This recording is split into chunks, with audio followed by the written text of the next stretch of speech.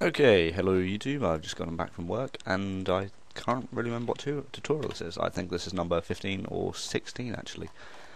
This one is about creating snow or any kind of weather effect. But I'm going to do rain because it's simple.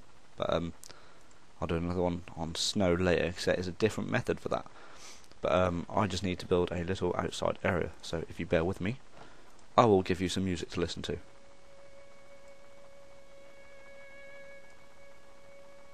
See if that's the right volume.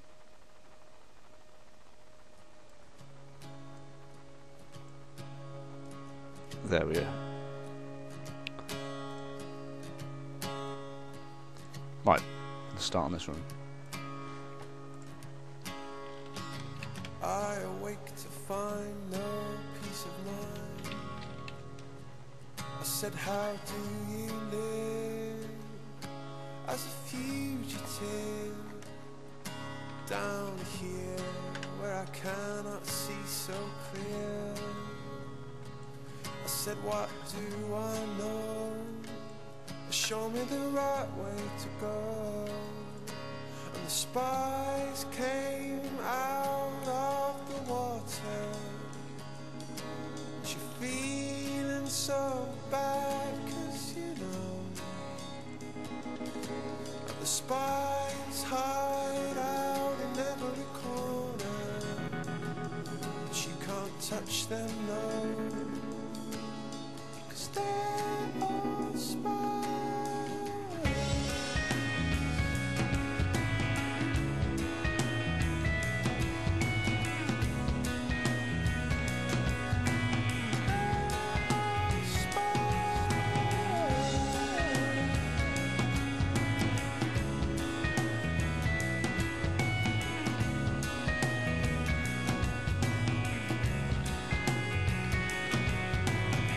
I awake to see that no one is free.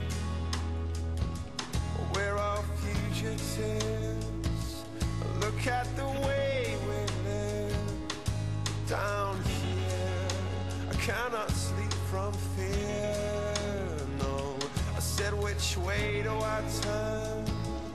Oh, I forget everything I learned. The spies came out of the water, and you're feeling so bad, 'cause you know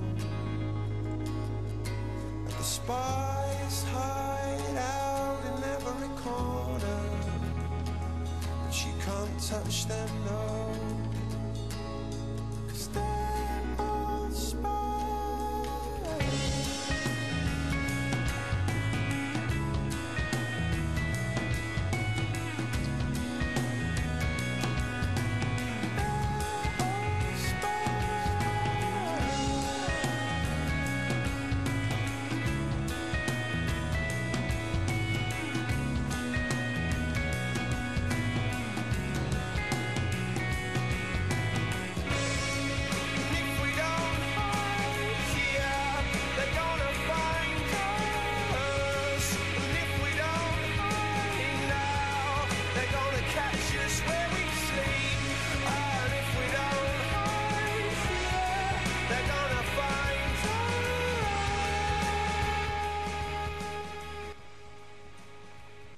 Okay, that is my basic room, and the next thing you're going to do is set the skybox.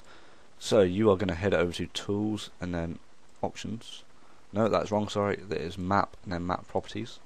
And then you're going to go to the skybox texture name, and you're going to change this to a dark skybox such as Sky underscore Borealis 1. Oh, sorry, 01. Borealis. There we go. Apply that. Cancel. And then the next thing you're going to need to do sorry, is get the trigger texture like that. Oh. Sorry, just itching my nose. And make this. This is where your rain is going to be falling. So I'm going to cover this in the whole of the playable area. So now you have the whole block in the center. And then you're going to press Control and T and tie that trigger block to a func underscore precipitation. apply that, and you're going to set the precipitation type to rain. Snow is a bit terrible, and snowfall is a bit terrible. But you can use env_embers, but you can set the colour of the rain and the density. But I'm going to have that at 50, and you don't need a name for it at all, because that'll start on. Oh, one thing. There we go, and that is actually it, I'm afraid. But I'm just going to place a light underscore environment up there, as always, and then just point this down,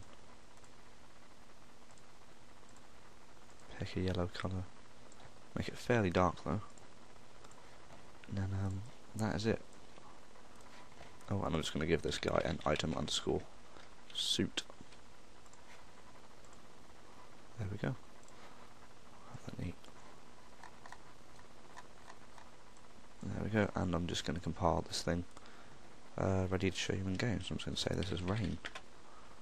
Okay.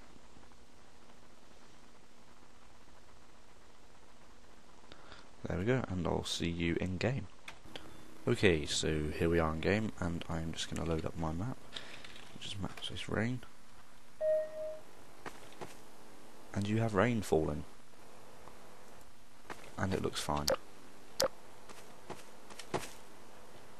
But yeah, that's basically how to do rain.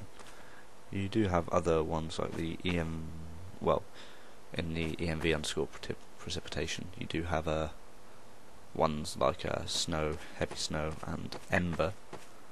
But for snow, I tend to use env_embers, because the snow doesn't really look like snow in my opinion.